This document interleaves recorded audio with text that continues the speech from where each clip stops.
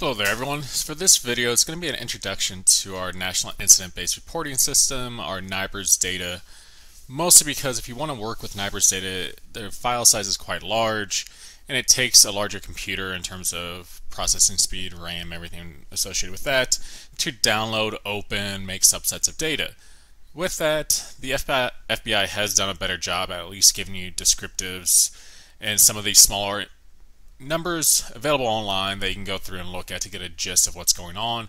This is still a pretty common data set that's used as secondary data analysis for criminal justice researchers. So what you see here in front of you is the main NIBRS website. I honestly just went to Google, typed in NIBRS is the first one that comes up for the FBI, and they do keep it fairly updated. I'm going to show you a couple different parts to the NIBRS data. Primarily what people are used to seeing now is the Crime Data Explorer. And going through that, they continue to update and upload more information on NIBRS. It's pretty interesting to see it change over time. For those of you who are aware, NIBRS is in the process of taking over for UCR. The transition is supposed to be in 2021. Realistically, it's going to take longer than that, just based on the NIBRS processing and everything that comes with the certification side of the data. But with that, if we want to take a look at one of the more recent years that were updated and uploaded, was the 2019. And to get to this page, I ended up typing in NIBRS 2019 map because I wanted to go down. This kind of gives you an overview of the data itself, but I wanted to find our full report for NIBRS 2019. So I found that, which took me here. And I like this because it gives you an interactive site. And with that, honestly, this is the main part I wanted to show. It gives you the numbers and information of how many agencies reported, what percent of population, the good information that you would need to know the representation of NIBRS for 2019.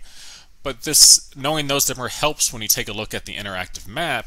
If you start to zoom in, you'll see some areas that just aren't covered at all, certain states. So if we go down to Florida, we're not seeing anything at all.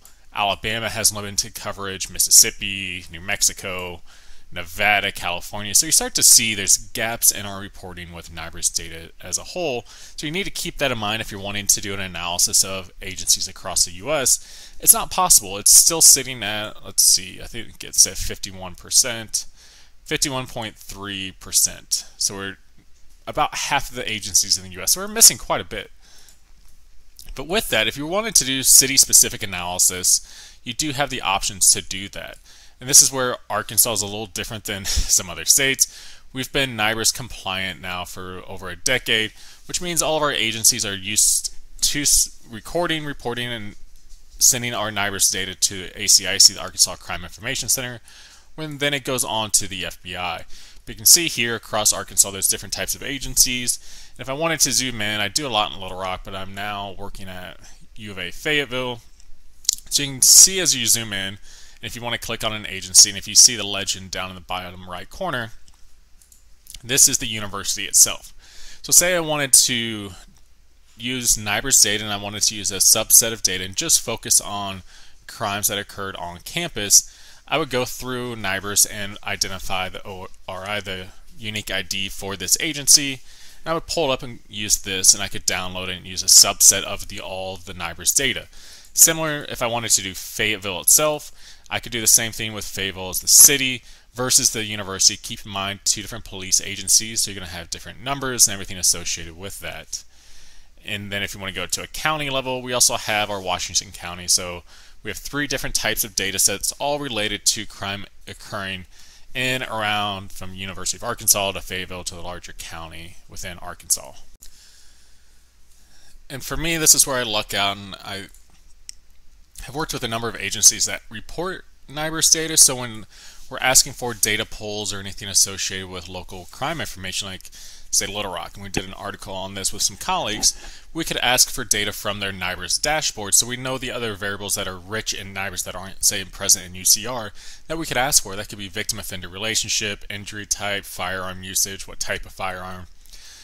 It could be victim or suspect demographics, location categorization, suspected use of alcohol, drugs, everything associated with that. So you can grab a lot of information that's just not present in UCR. That's the big divergence there. But the downside is we have left around just 50%, 51% of all agencies reporting NIBRS. that's a give and take with it from moving from UCR to NIBRS. And as I zoom back out, you can still see a lot of agencies have the gaps. And this is where it's going to take a while for agencies and cities and jurisdictions to come around to it. It costs money. If we're looking at the RMS system and data management systems, it's tough.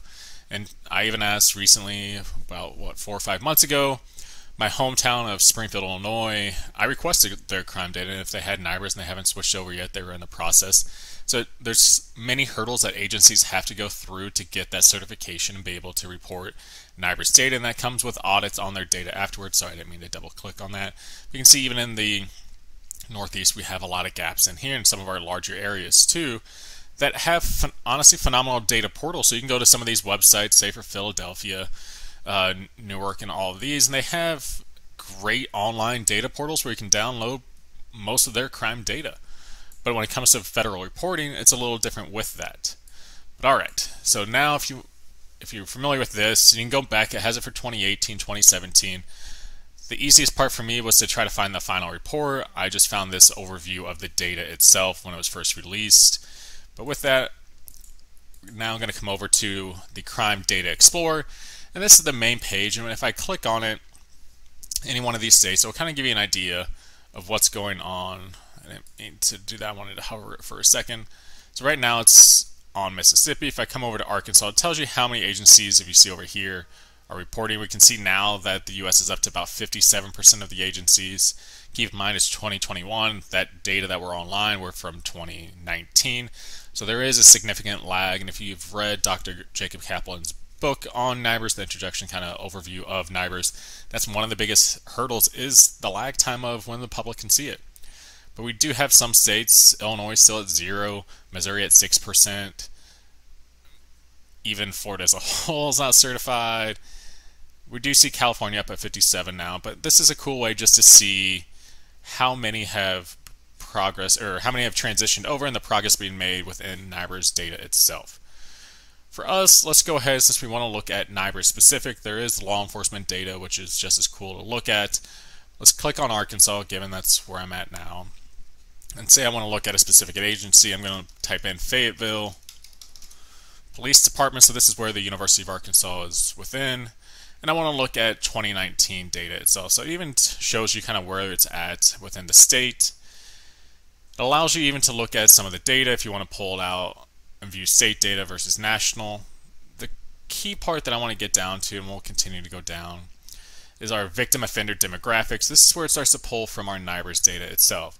Now I will say these are cool visualizations, nice data tools, and they give you the option to download it here. And this is where I want you to know that if you download, you're specifically only getting this table. You're not getting the data, the incidents, the violent crimes that made up these.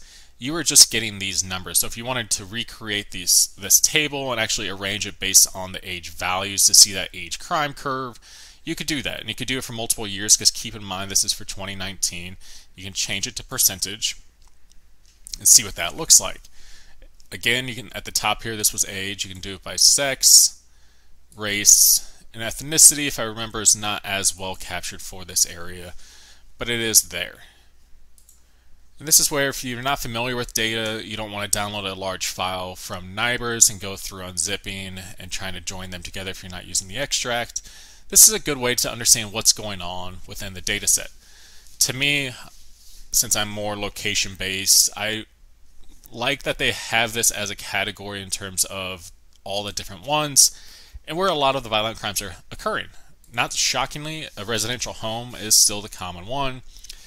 And what's interesting to discuss, especially when we're going over different stats and data sets and topics in criminal justice crim, are victim offender relationships, so we can look at what is known, unknown, or how that is within a specific area, city, jurisdiction. So to me, that's pretty cool to be able to just pull up the numbers and talk about it given your local area where your university's at, or the city you're in, everything associated with that. Obviously, there's limitations based on NIBRS reporting and where you don't have it. But one of the big perks of using NIBRS data and the access to is the involvement of firearms in general. So it captures the weapon involvement.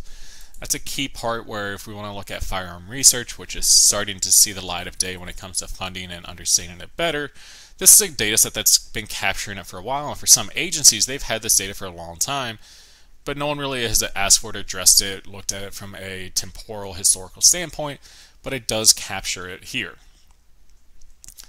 Again, these data are for just 2019. You can change it to include multiple years or do single years, and if you wanted to compare age over time, sex over time, race, crime types, everything with that, keep in mind again you're only downloading these tables, so it would be the age category and the percentage or number of those that you get. With that, this is a very introductory video to our NIBRS data, the General Crime Data Explorer. You can do different agencies, different years, everything that you want to look at with that. This is really just to show you what's possible with it. They do have other options here when it comes to crime types. Dr. Kaplan goes over this heavily. There's a lot of issues with the hate crime data that's already being reported and recorded by the FBI.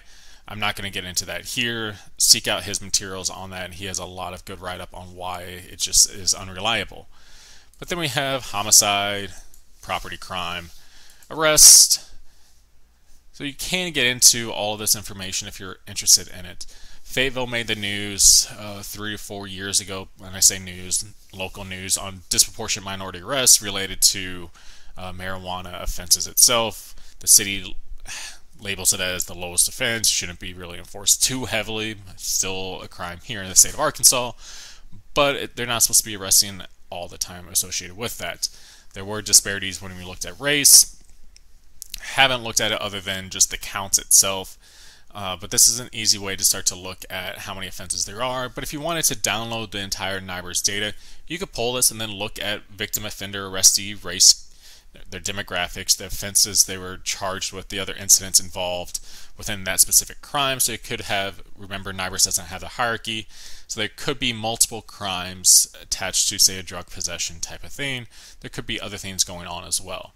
But NIBRS allows you to look at that together in the totality of it. With that, again, quick demo of kind of the Crime Data Explorer, how you can pull and look at some of the NIBRS data for your local area, city, state, jurisdiction. If there's any questions, please let me know. If you're not familiar with NIBRS data, again, Dr. Kaplan has an overview on that. I would also recommend just looking over some videos and how-tos on how to download the data, open it if you're using an extract file. All of that's within ICPSR as well, so if you have questions with that, reach out. If not, take care.